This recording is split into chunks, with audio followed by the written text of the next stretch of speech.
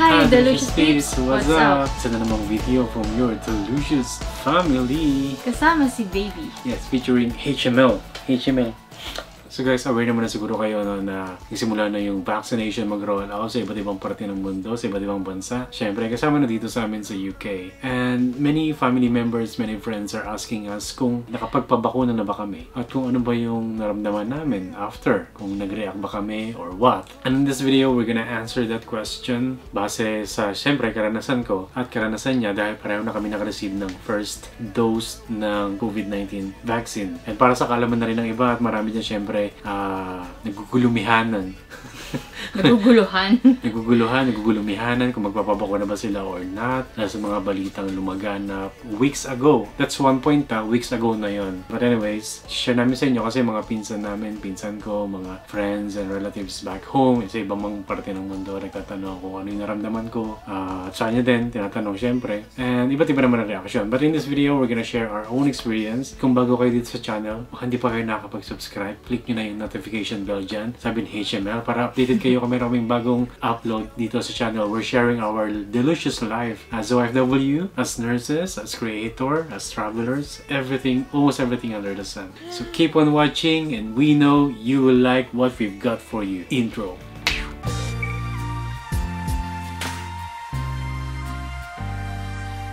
So yun nga, wala nang pagtumpik-tumpik pa. Mauna na ako kasi nauna rin ako nabakunahan. I received my first dose of COVID-19 vaccine on the 25th of January. And that is from Pfizer and BioNTech. So yung Pfizer vaccine yung na-receive ko. At yun kasi yung binibigay ng hospital namin para sa mga staff. Sa lahat ng members ng staff, hindi lang staff nurses, no? Especially yung mga patient-facing or front-facing staff ng hospital or employees of the hospital. So I had mine on 25th and the recording of this video is 3rd of February.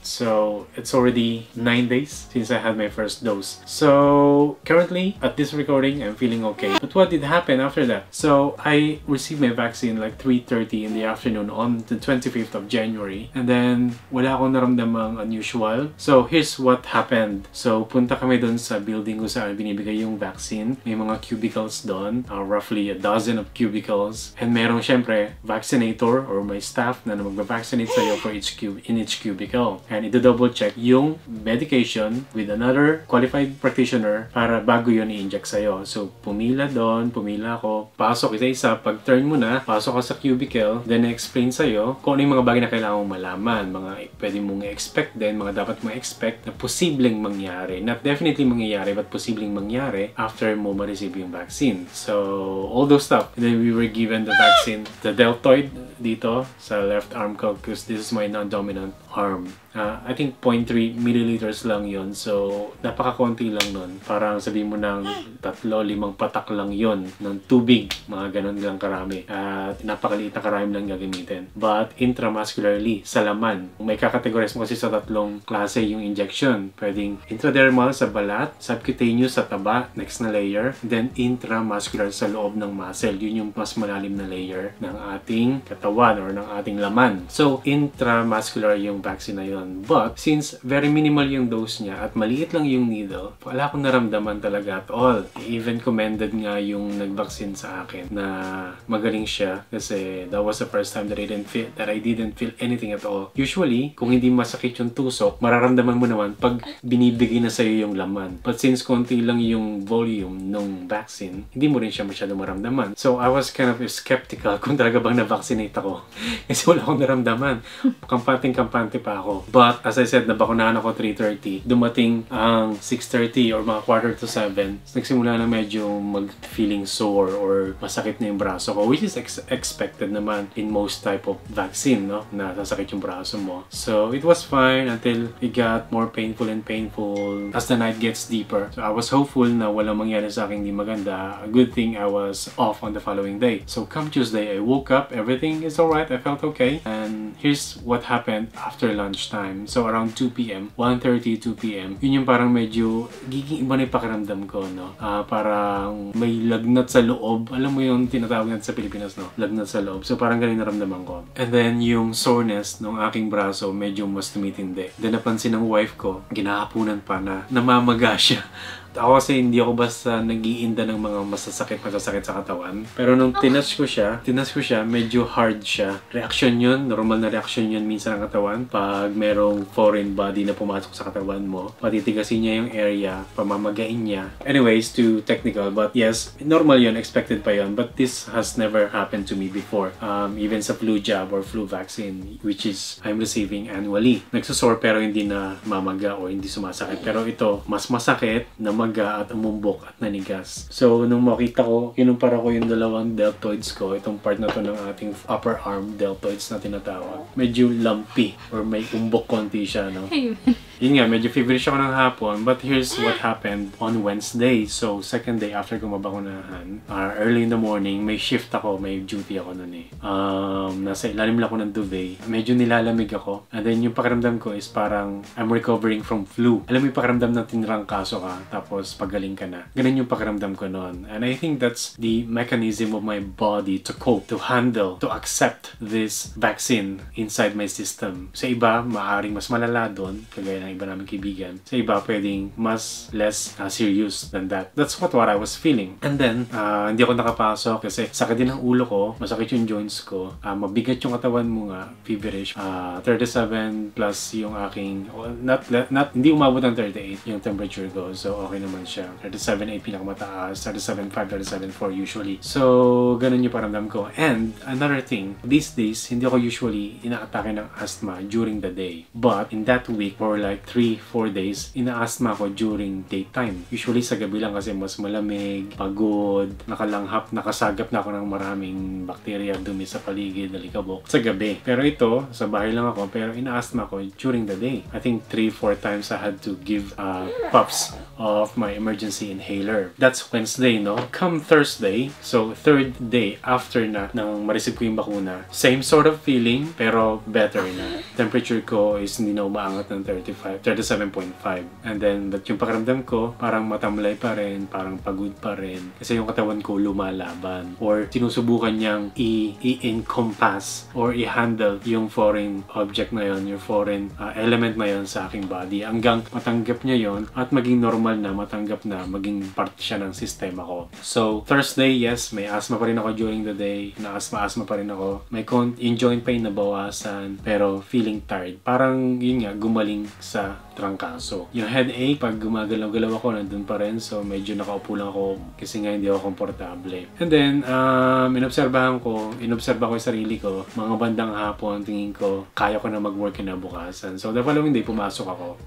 Friday, yung mata ko naman, parang luluha-luha na. Sabi nga nung church nurse ko, parang pungay-pungay ng mata ko. Parang tiri, parang maluha-luha na parang allergic reaction. But, pinipilit ko na maging okay. Hindi ko na ini-ignore ko lang mga ganung bagay. As long as I'm functional, I don't mind. As long as it doesn't disturb my work, my functionality, my vision, and everything, I'm okay. So, Friday, 4th day after ng vaccination ko, soreness, very localized na lang dito sa area. When you touch it na lang, doon na lang ako makakaramdam. Pero wala na. Unlike before, second day, hanggang dito sa likod ng neck ko, umaabot yung pain. But, I'm taking things easy on Friday sa work. Hindi ako masyadong mabilis maglakad ng usual kong speed ng paglalakad. Yung paggalaw ko, inaalalayan ko lang kasi ayokong maging problema pa, maging casualty pa sa mga katrabaho ko. I'm there to be part of the team, to help them out, you know, to help the patient, not to be treated as a patient, not to be pabigat lang sa team. So, that's the last thing that we want to happen. So, I was able to finish the shift. At one point, I felt really dizzy na parang nauseous ako.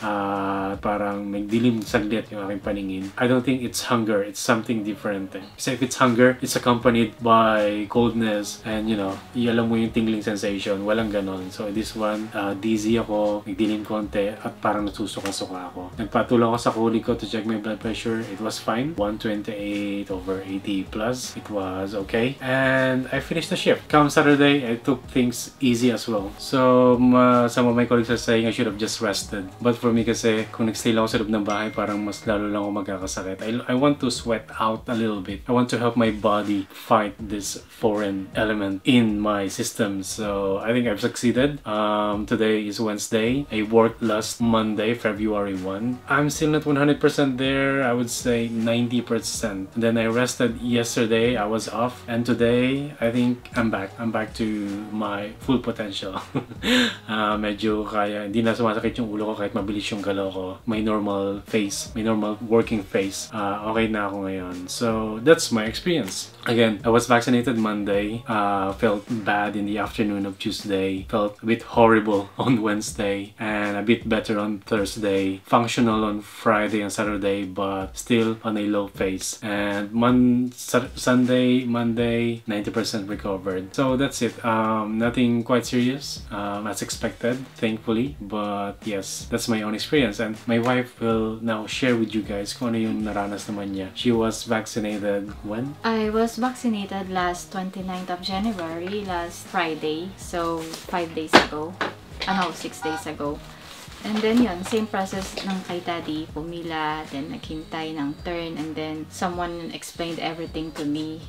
Kasama na rin yung sa breastfeeding kasi I'm still breastfeeding with Haven, but I stopped it already after receiving the vaccine because syempre medyo hesitant ako mag-breastfeed kay baby. Pero kasi ayaw na rin dumede sa akin ni baby kaya nag-decide na ako na i-stop na talaga yung breastfeeding. And then ayun, after vaccination may recovery area na mag-stay doon for 15 minutes. And then kung hindi ka mahihilo or anything toward reactions, pwede kang nang umuwi after that. So yun. Then after the vaccine, wala akong ibang naramdaman. Siguro mga 2 hours, 3 hours pa pagkatapos nun. Pagka-uwi namin dito sa bahay, naramdaman ko na yung parang sa akin, 2 to 3 hours. Naramdaman ko na yung parang nanlalata ako, masakit ang katawan, mga joints. Tapos yung injection site, medyo sore din. And then, yun. That night, I felt so cold, nanlalamig. Nanlalamig ako. Sila Daddy naka-t-shirt lang, pero ako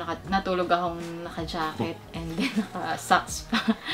Naka-jacket, naka-pajama, naka-socks, naka-helmet. Hindi naman naginaw ako, hindi ko alam. Probably because nga dun sa vaccine. And then, the next day, Saturday, pananakit pa rin ng buong katawan. And then, wala naman akong fever na na-experience. Ano pa ba? Wala na. Ito, hindi naman nagbukol na sa'yo na. Oo, hindi nagbukol masyado yung sa akin. Unlike kay Daddy, na bilog talaga. Tapos, after nun, kinagabihan, parang konting pananakit na lang ng katawan. Then, Sunday, I'm fully recovered, I think. Nagagawa ko naman yung mga routine dito sa bahay at kay baby. Yan lang. Yun, so ako expected ko na yun na mas kakayanin niya kasi in general parang based lang sa observation ko mga babae mas malakas yung kanilang resistensya. For general population syempre hindi mo naman pwedeng kumpara yung kagaya ko na sedentary sa babaeng atleta. Syempre yung atleta mas healthy. But for general population, mas malakas yung mga babae. Sa parents ko lang mas madalas magkasakit yung tatay ko kaysa sa nanay ko. Pero pag nagkasakit yung nanay ko, seryoso na. Yun nga. Parang tayo din pala. Parang kami, ako yung madalas magkasakit, siya hindi masyado. Siya, lalo na parang almost 2 years na akong inactive sa activities ko sa sports. Yun. Syempre, on scientific side of things, kasi yung mga babae, dalawa yung X chromosomes nila. And X is known to be stronger than Y chromosome. And sa lalaki, XY, di ba? Sa babae, double X. Kaya, fun fact. But yes, yun yung experience namin. Ano nga bang say nito sa iyo? Well, kung isa ka sa mga hesitant na magpabakuna, if you feel like hindi kaya ng katawan mo, I would suggest have a very good rest. A week before your vaccination, drink healthy food, have enough sleep, lots of water, huwag kang masyadong magpuyat, no? Isa sa mga bagay-bagay. At syempre, magandang pagkain. Paulit-ulit ako, hydration. Yun yung mga bagay na yun na essentially, kailangan mong gawin para at least ready yung katawan mo na mag-accept ng bagong element o yung vaccine at hindi ka mag-react too badly kasi you want your body to be prepared. But I am somehow confident that kung kinaya ko, kaya na mas makaramihan dahil I know my health status at the moment. I'm not at my optimum level of physical fitness. I would say just 60%. Parang hindi ko na kayang mag-survive sa isang plane crash.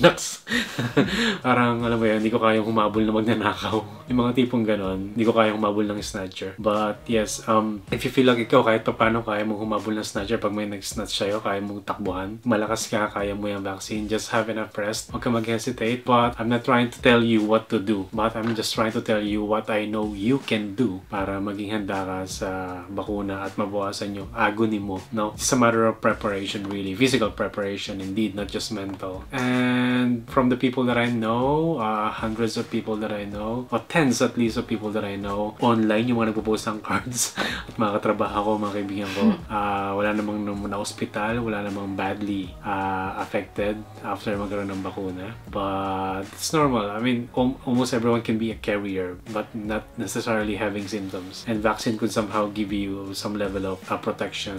So it's all up to you kung gusto mong pabakuna or not. But now na alam mo na yung nangyari sa amin, maybe it can help you decide to come up with the best decision for yourself. So yun lang guys, yan ang isa sa mga video natin dito sa may nagtanong. Dahil nga, syempre, mga relatives namin, mga kaibigan nagtatanong. Dahil sa ibang lugar wala pang bakuna, iba papunta pa lang. Sa kanila, pa-deliver pa lang yung bakuna. West man yan or East. So yun lang guys. And kung nagustuhan niyo yung video na to, help us grow this channel by giving us thumbs up. And also, subscribe ka na kung hindi ka pa subscriber ng Delicious Life. And if you want to know what microphone, what camera, what lens, what vlogging kits I'm using, I have the links in the description below. At syempre yung channel ko ring Jay's Vlogs kung saan marami kayo matututunan when it comes to tech. Kung meron kayo tanong, drop nyo lang sa comment section below. Binabasa ko yung lahat, binabasa namin yan at sinasagot kung kailangan sagutin. Isa nga pala sa nakalimutan ko, if you are a mom na nagbe-breastfeed, okay lang yung vaccine. Safe siya sa breastfeeding. But you have to check kasi depende sa brand yan. Dito sa dito sa UK meron na kaming 4 brands I think available.